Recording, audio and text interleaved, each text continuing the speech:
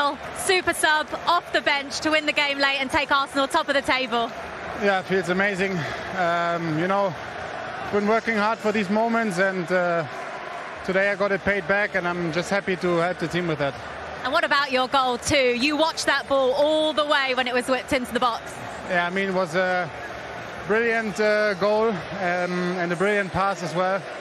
So yeah, I think we train this routine quite a lot in training as well. So I know B or Bukayo or Martin, they love to play these balls. So yeah, it was a good goal. You mentioned it there as well. You've had to show so much perseverance because the goals haven't come easy since joining Arsenal. No, of course.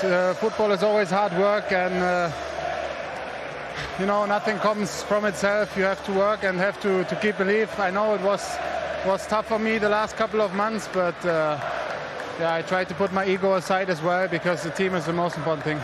And these Arsenal fans, this away support here at Brentford tonight, singing your name. How much do you owe it to the Arsenal fans for keeping patient with you as well?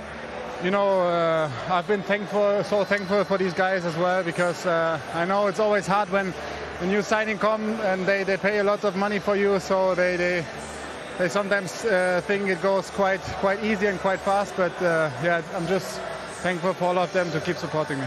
Well done. Thank you. It was a good goal, wasn't it? A header from a tight angle for Kai Havertz after the lovely assist from Bukayo Saka, his 9th assist of the season in all competitions to send Arsenal top of the table.